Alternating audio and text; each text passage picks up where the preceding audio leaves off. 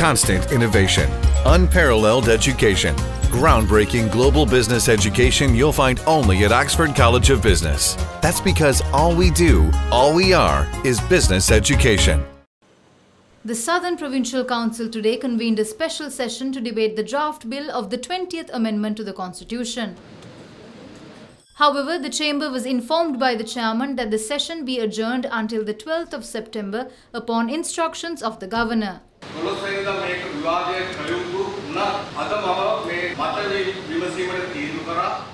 The Chairman, however, decided to suspend the session temporarily when the members representing the joint opposition opposed the adjournment.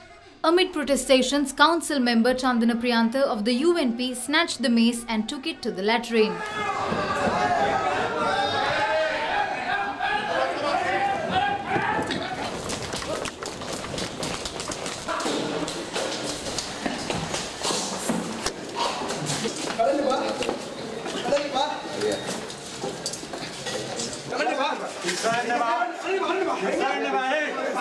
The mace, however, broke in three during retrieval efforts.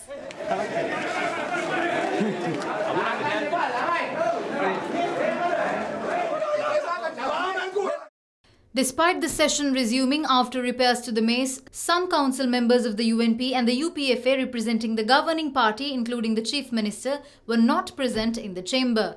The Chairman proceeded to the vote, resulting in the defeat of the draft bill to the 20th Amendment to the Constitution by 27 votes to nil. In the meantime, Southern Provincial Council postponed the vote on the draft bill of the 20th Amendment to the Constitution until the 12th of September following instructions by the Governor.